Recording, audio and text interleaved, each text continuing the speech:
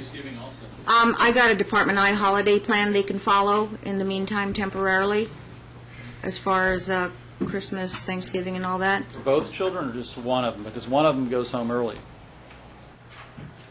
One of them is a special needs. So that's been always kind of been the rub. At some point, well, Mom took care of him before she got incarcerated. She took care of him overnights. At some point, he's going to go to overnights. I believe he will soon. I believe he will be staying the night soon. I don't know too much of the details, but I'm assuming in the past she took care of Peter just as much as Dad did. Well, I Peter mean, she Jr.? signed a paper as recently as 2011 giving up sole legal and sole physical custody. Yeah.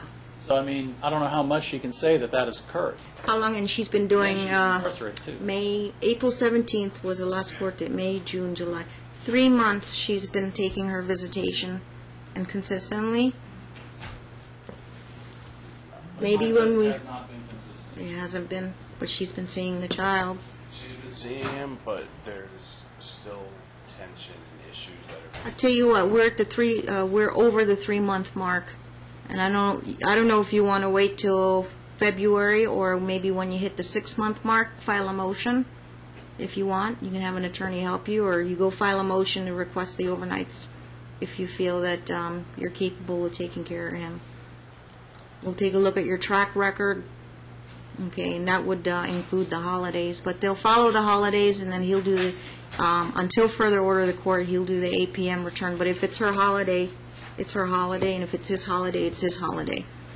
If they follow the holiday schedule, Your Honor, is it on this schedule, is it just one day for Christmas, or is it like the whole week 1, week 2? You follow that, what's on paper. If they want 3-day to, holidays. if they want to negotiate something else, Mom can call your office, or Dad and Mom can negotiate through the wizard emails. That's kind of what we've been doing.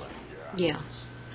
There's nothing, you have primary custody temporarily right now. If you want to be flexible about holidays and working something out with Mom, there's nothing wrong I with just want to that. make sure that the court is clear that your intention is to make it so that she has a week long with the special needs child, overnights and everything? Not week long, I'm talking about just, So Christmas, she'll have a week, on this schedule, she'll have from If she- December 25th till school resumes. and she has to file a motion before December. Okay, to get that block. Okay, Otherwise, yeah, she can have a week, but she'll be returning home at 8 every night. okay. That's what I wanted to clarify. Okay. I didn't know what you wanted to do Yeah, on that. And common the same sense. thing with Thanksgiving? 'Cause it looks like it's going to be Until further order of the Mom's court. Thanksgiving.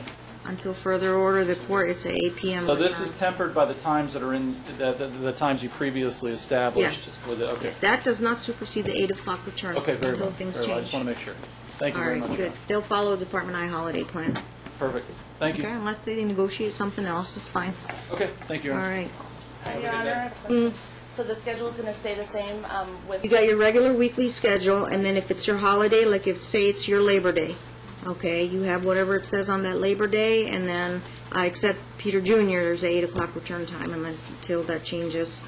And you don't get, and if his holiday happens on your visitation day, you don't get makeup time. It takes precedence over that, so it kind of trumps it. Okay? That's what holidays are about. Thank you.